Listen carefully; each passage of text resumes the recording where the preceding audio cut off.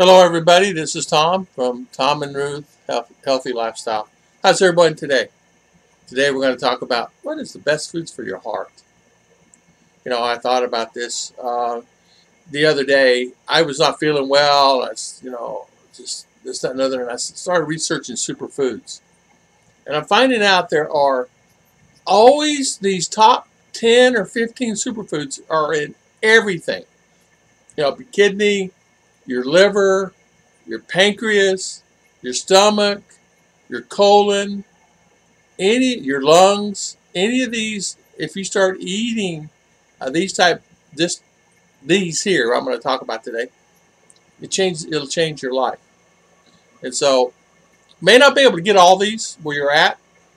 Just do the best you can. How about leafy greens? Spinach, kale, collard, well known for their wealth of vitamins, minerals, and antioxidants. That's number one on our list today.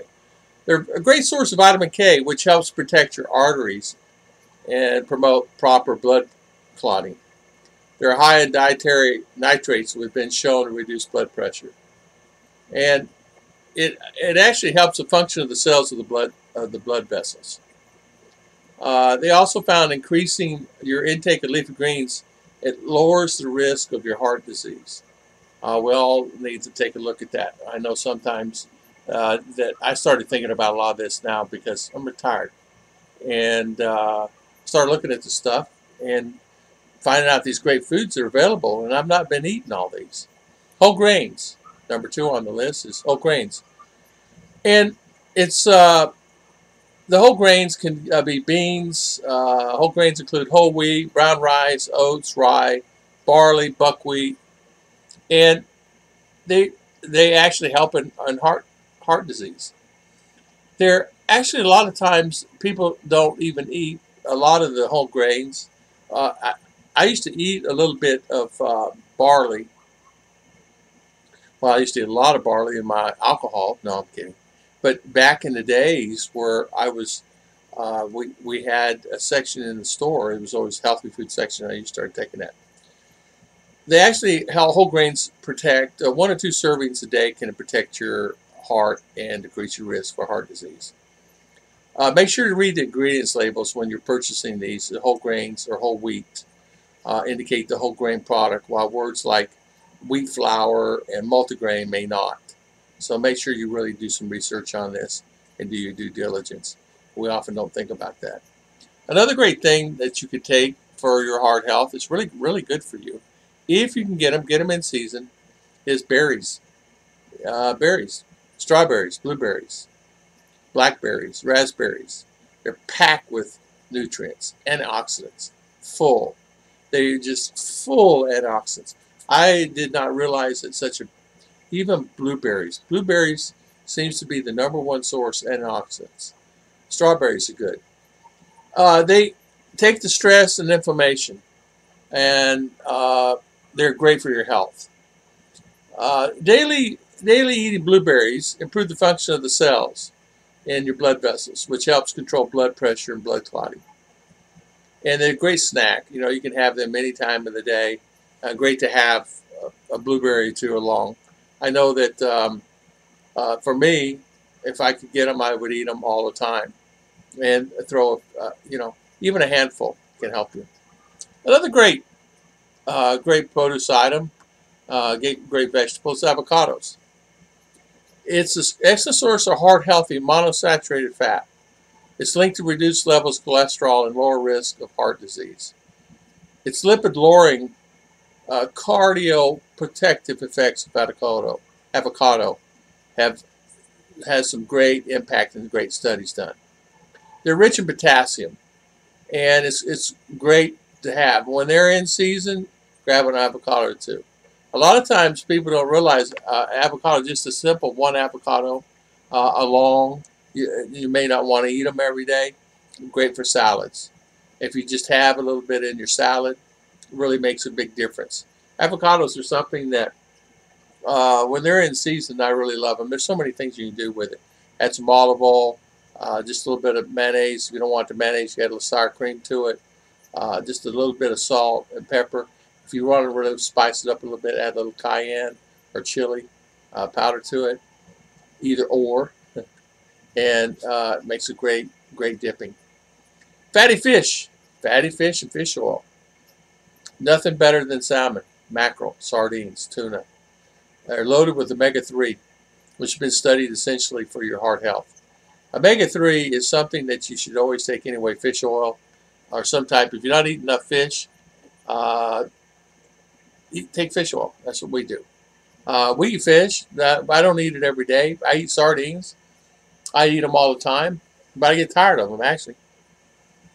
But another study that showed that if you eat fish over long term, it was linked in lowering the total cholesterol, and it helps your blood sugar and your blood pressure. And if you, of course, like I said, if you don't take any kind of fish oil or things like that, maybe you should think about it. It actually helps. Another great in that fish oil is you can also take krill or krill oil, something like that, as an alternative if you can get the krill oil.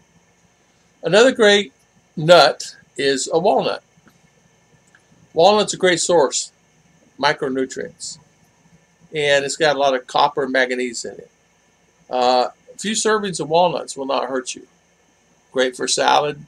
You can actually add them in any kind of salad, things like that. A lot of people make vegetables, and my mother used to add a few walnuts or almonds. We'll get to almonds. Almonds is also another great benefit to it. They actually did a study on this in 2009. 365 participants studied in the diets with walnuts, and it decreased the LDL and the total cholesterol in all 365. So walnuts is a great way to reduce your blood pressure and lower risk of heart disease. Beans, lentils, split peas are really great benefits, and they give you beneficial bacteria for your gut. Their resistant starch has a healthy impact on your gut. I know that I used to sell beans for a living, believe it or not. I used to have a product I used to sell in supermarkets, and I used to sell them all over the United States. I used to sell all the beans. You know, black-eyed pea, kidney, red bean, black bean, the Spanish bean, lentil, split pea, all of them. And I would sell them by bulk and or with seasoning in them and or whatever it was that I was packaging at that time.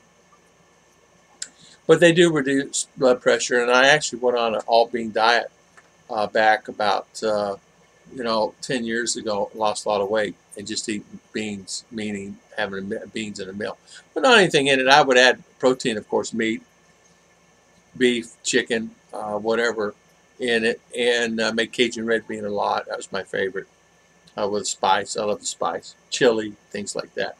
And I actually had it every meal. I'd make one big pot. I lost a lot of weight, and I had all the nutrients there I needed because I had all the vegetables there in it. And I didn't eat any pasta or anything with it or any rice. Every once in a while I would throw in some soda crackers or something like that to give me that edge. I wouldn't eat too many of them. But the beans themselves are really good for you. Dark chocolate, number 8 on the list, is one of the great things. Dark chocolate is rich antioxidants, great for ladies with a menstrual. It boosts your heart health, and several studies have been done on chocolate. What can I say? If it's chocolate, dark chocolate, it has cocoa content of 70%. It's really good, and it's got a lot of healthy benefits. Cocoa is something that if you can find good dark chocolate, and if it has a good cocoa in it, you can tell the richness of it. It's really delicious. Ruth buys the dark chocolate, legitimate, real dark chocolate, not fake that they have. We pay quite a bit for it. She uses it in her cakes. That's the reason her cakes are so delicious. Everybody loves her cakes. I mean, she's gotten so many orders this last couple months because of the chocolate, the pure chocolate that she's buying. She's actually buying it from the United States, and it takes us a while to get it here, but it is the best chocolate in the world. So pick a high quality dark chocolate. and it's great for ladies with stomach and cramp pains. Tomatoes, lycopene, natural plant pigment. It's got a lot of great properties to it. The thing about tomatoes is you have to be careful. Eating a tomato a day will never hurt you. Eating 10, 20 tomatoes a day, well, give you indigestion like crazy. But it actually helps lower the levels. Low blood levels of lycopene are linked to increased risk. What you need to do is take tomato products, and it actually has great effects on the lipids. Tomatoes are really good for you. They found that another 50 women that were overweight started eating 2 raw tomatoes a day, a few times a week, increased the levels of HDL, which is good. We're trying to grow tomatoes here, or we're trying to find tomatoes and grow tomatoes. So here we go. Number 10 on the list is almonds.